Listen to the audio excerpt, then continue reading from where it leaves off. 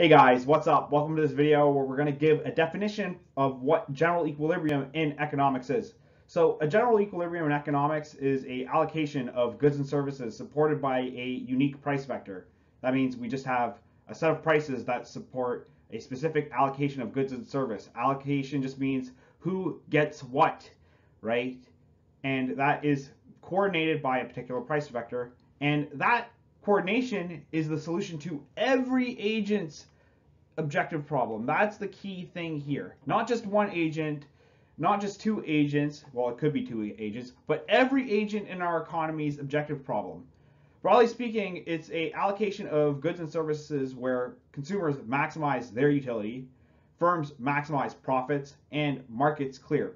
Now, we could be dealing with a case where our economy is a endowment economy where we abstract from the whole concept of the firm in general, right? We can still have general equilibrium there in the case of an exchange economy.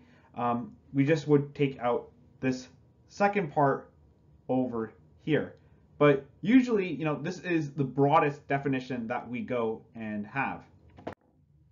So just to go and illustrate this idea a little bit further, when we're going and we're looking for an equilibrium, we're looking for the solution to a maximization problem. And that solution is going to be chosen by a optimal, set of inputs, right? So in this problem here, that's your standard utility maximization problem, where we're looking for this allocation here. That is our vector of goods and services, right? Which maximizes an individual's utility subject to its budget constraint.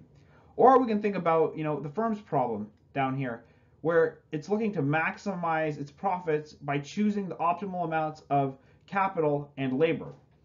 I like to go and think about these just, exclusive allocation problems as man versus nature type problems that we go and have here. Because it's not really thinking about, people here. It's just thinking about one agent choosing a set of goods and services, right, where we get, a price or an equilibrium vector, right, or a vector of goods that go and maximize this utility or this profit. So we're just thinking about where to go and put things, right, subject to our budget constraint or our costs that we're going and facing. These are very, static type things that we're dealing with. Now, in general equilibrium, I like to go and think about these as man versus their fellow type problems, where one agent is going to be constrained by the objective problem of another. So here we have this standard picture of a Edgeworth box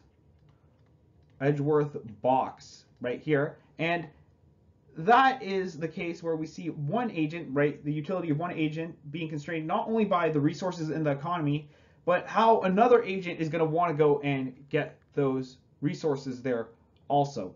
Now, I think one of the main things that would go and come to mind is, and if you're done a little bit of macroeconomics, some problems you just see representative agent models there.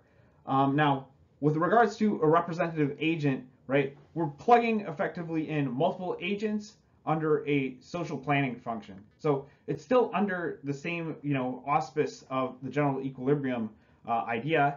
And also behind a lot of these problems, there's also a firm that is there, but it's usually doing very simple things. So we're still looking for a general equilibrium, and most of modern macro is in the idea of general equilibrium analysis here. So I hope this is, a decent high-level overview of what a general equilibrium is, what general equilibrium analysis is, and what partial equilibrium analysis is. I hope this video helped.